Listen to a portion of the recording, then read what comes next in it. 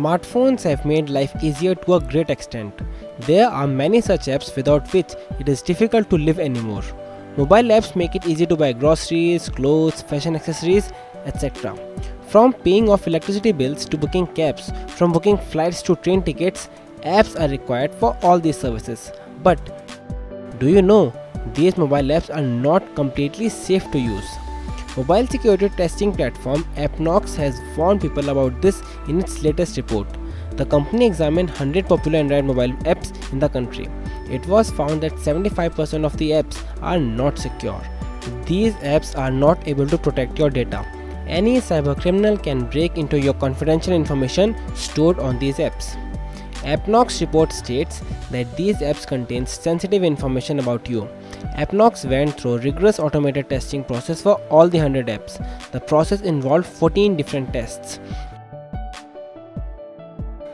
These tests help it to find out how apps store data, how much data you share, how much of access an outside person or organization can have on your data, how secure are the payments made on these apps. Apart from these, potential flaws were also detected due to which data leakage, that is, data theft normally happen. The research found out that some large apps do not meet even the most basic security standards. A Forbes report states that India ranks first in the world in terms of number of apps installed and monthly usage. There are currently around 3 million apps in India on Google Play Store which run on Android phones. Of these, more than 1.5 lakh apps are Indians.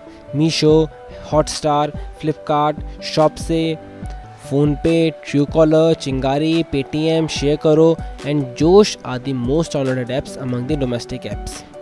Cyber expert Divya Tanwar says that in India, people are ready to take any risk if they get anything for free. Whenever people download app, they go on clicking without reading the terms and conditions. They wouldn't even see what they have to tick and what not. People give approvals to the app which later prove to be fatal for them. To avoid this, it is better to keep only the necessary apps in your phone. While downloading any app, read message calmly.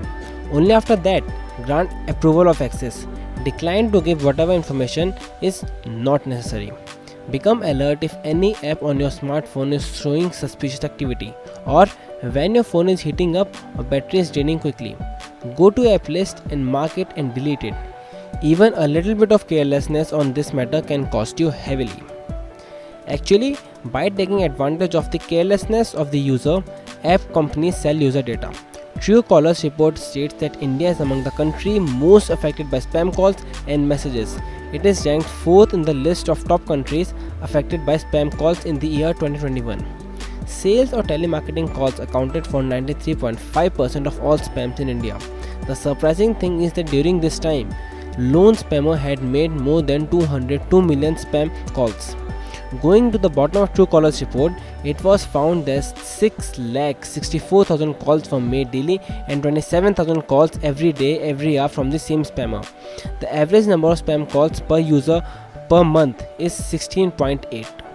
The scope of smartphone world in the country is continuously increasing, but the risks associated with it are also huge. In such situation, Economic's research is a warning call when it comes to security of smartphones and apps. You need to be more careful while using these apps.